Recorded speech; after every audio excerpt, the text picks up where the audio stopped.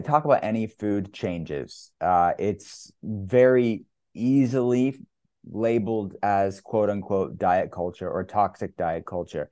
I'm curious to get your thoughts on this. Someone from the inside that has conversations, we're not necessarily being prescriptive for everybody, but talking about conversations and research around certain nutrition interventions.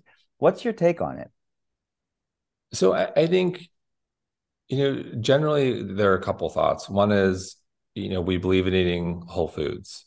Mhm. We're eating too many calories from ultra processed food. It's almost 60% of calories from adult diet or from ultra processed foods. And I think it's 67% among kids. Like full stop, like we're eating too many processed foods. And there was a study in France for every 10% increase in ultra processed food consumption, I think led to a 14% increase in mortality. So like processed foods, full stop.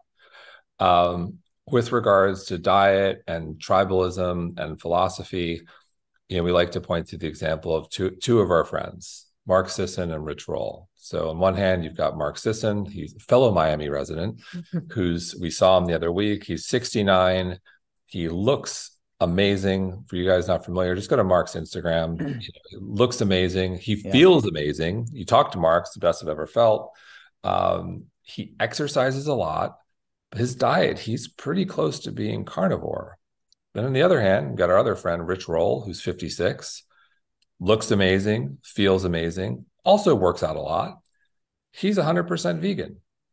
These two people have nothing in common with regards to their diet, with the exception of, I think, both really avoid processed foods.